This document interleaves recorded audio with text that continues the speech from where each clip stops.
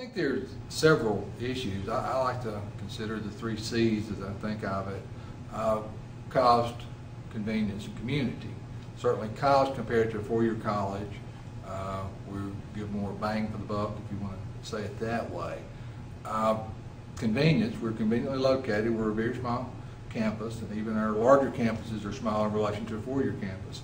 If you ever had to go from one side of a large campus to another, with 10 minutes between classes, and it's a 15-minute walk in rain, sleet, and snow, you appreciate the convenience aspect of it.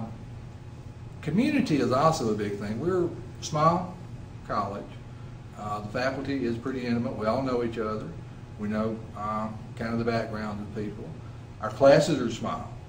That gives us as instructors an opportunity to actually communicate effectively one-on-one with our students rather than standing up in a class of 300 and having your test graded by 1 of 10 graduate assistants or something like that, which you run into in large university settings. Being smaller classes, it gives us an opportunity to a certain extent, individualize instruction for our students. So you're not getting a canned presentation that everyone gets. You're getting something that hopefully is tailored as much as possible to each individual's needs and abilities. Kentucky has right at just under 30,000 people employed in the area of industrial maintenance. The mean salary ranges from about 11 something an hour up to about $19 an hour. That's an average salary, okay? Some are higher and some are lower. The advantage of having the degree, of course, is that it gives you an opportunity to step into a manufacturing job as opposed to someone off the street. Typically in the industry, we've taken people out of production. If you go into a production job, which is typically a lower paying job, work there for several years, you might have an opportunity to work into a maintenance area and do on-the-job training, and over several years, then work your way up to like a first class, if you will, maintenance position. By having a 2-year degree from a technical college, that opens the door for people to step right into a maintenance department and right into some of these jobs that are pretty good paying. It's not unusual to have people with 3 or 4 years experience beyond their 2-year degree making $25 to $30 per hour, and in a lot of cases there's a lot of overtime with that. I know of some industries where industrial technicians are actually making over $100,000 a year. That's not to say that everyone that leaves here with a 2-year degree is going to do that, because you have to create your skill set here as much as you can and then continue creating your skill set continuously. But the potential is out there.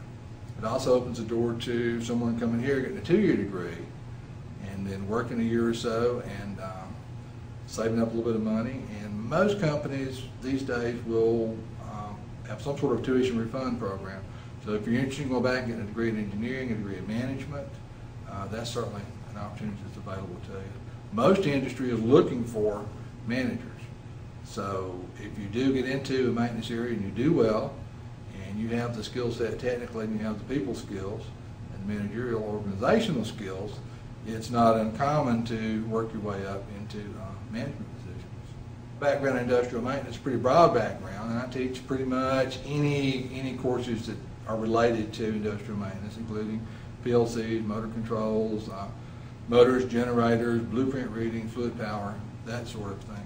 One thing that's common to all the courses that we teach in the technical school is a combination of technical study and hands-on study.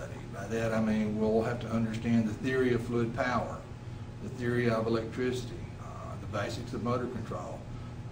Then we have very good lab facilities here where we can go out and take that theoretical knowledge that we have and apply that to actually making things move. Cylinders work, motors turn, and that sort of thing. So the challenge to us as instructors is to instill in our students the correct mix of theory and hands-on. Several manufacturing facilities in this area. There's been a trend over the years for manufacturers to locate outside the large urban areas, to go into the smaller towns and smaller cities. And that's opened up a lot of job opportunities for people who don't want to go to Atlanta, that don't want to go to Dallas or Fort Worth or someplace like that and work.